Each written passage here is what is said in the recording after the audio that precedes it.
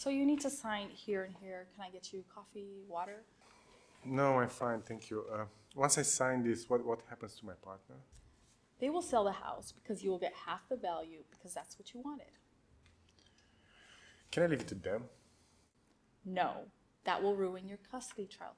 If they think they're responsible enough for your personal assets, then they'll think they're responsible for your son, which will restrict you from having the life you always wanted. That's why you two are getting a divorce. Okay. It's normal to have second thoughts. We're all human. But you told me that you two can no longer live together, and I'm really just doing the best I can. So can you just sign here? I cannot sign. I understand. You've already paid me, and you still have 2 payments left. Please, just let me do my job. I know, that's fine. I understand. It's just that...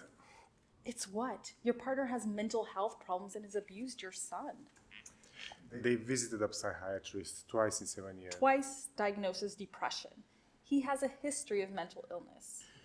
Okay, I suppose. We were talking about how they abused my son, like the slap. Yes, physical violence against the child is abuse. Well, that wasn't what really happened. He threatened our son, nothing more. Okay, so we put in the papers that you were worried. If the judge sees it that way, then I see it that way, and that's good enough for me.